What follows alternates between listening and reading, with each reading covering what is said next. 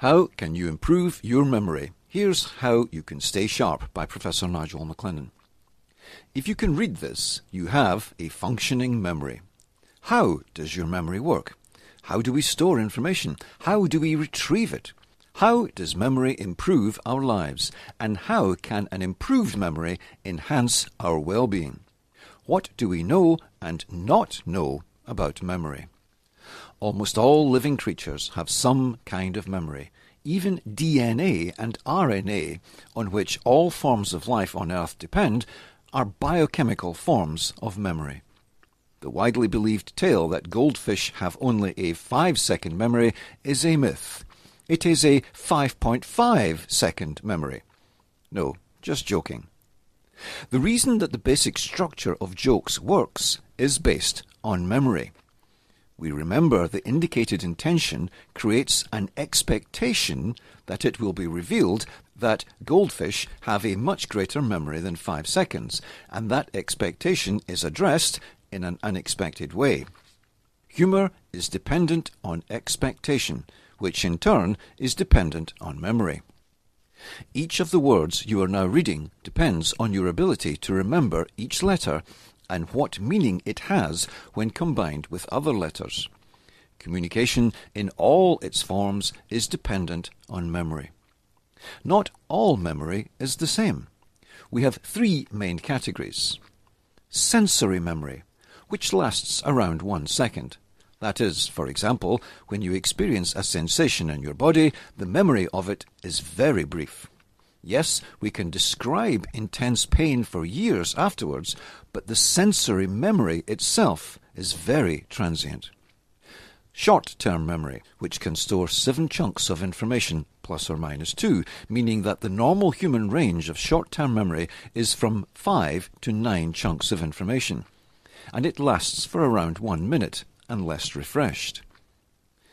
Long-term memory, which lasts for a lifetime and has no known upper limit on its capacity, subject to there being no brain damage. Long-term memory can be broken down into further subcategories, including conscious and unconscious memory.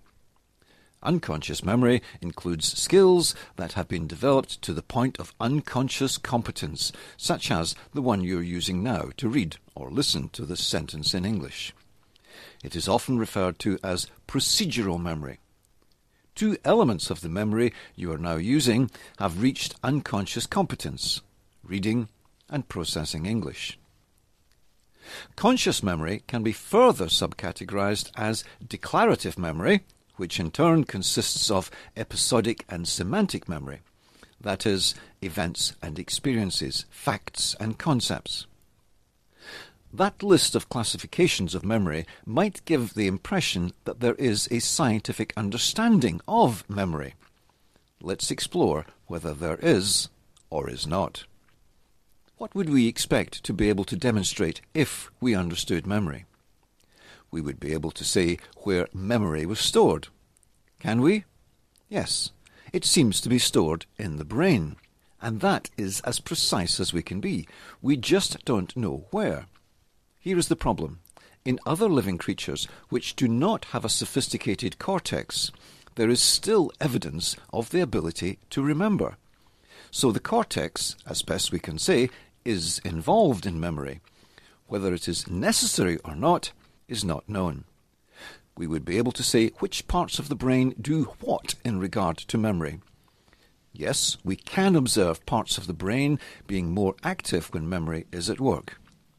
In the same way as a Stone Age person suddenly brought to life today would see the wheels of a car turning as it moved and make all sorts of wild inferences, magic, evil spirits, gods, when we observe brain activity, we can only speculate. We just don't know specifically which parts of the brain are doing what, even when we think they are involved. We would be able to say how the brain decided where it was going to store a memory. Sorry, no one can do that. Here too, we are clueless. We would know at a cellular level how information was stored in the brain. We would be able to specify what biochemical or quantum mechanical changes were used to store memories. Here too, we are stone-aged persons marvelling at a jet shooting across the sky. We would understand how the brain keeps a track of which memories were stored where. We can think of this as meta-memory. For any memory system to work, it is reasonable to assume that there is a system to allocate a specific storage location and keep a record of that location so that the memory could be recalled on demand. Here too, we have as much understanding as a slug has of quantum mechanics.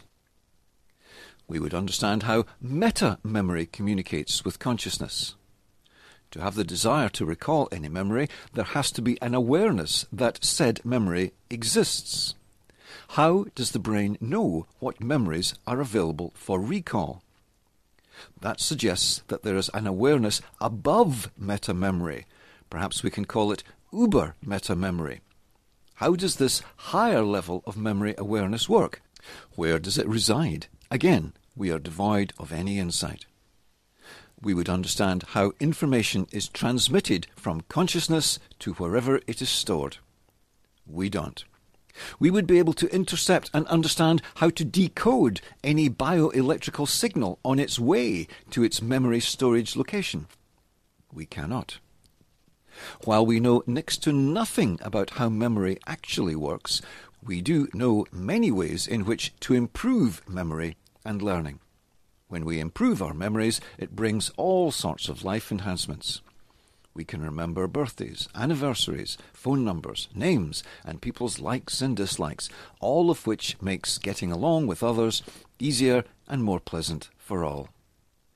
When we apply our memory to health and exercise, the knowledge we have acquired and remembered can help us to live longer and healthier lives, mentally and physically. Great teachers throughout history have figured out ways to help their students remember. If you want to improve your memory, learning what techniques are used by master teachers is a great start.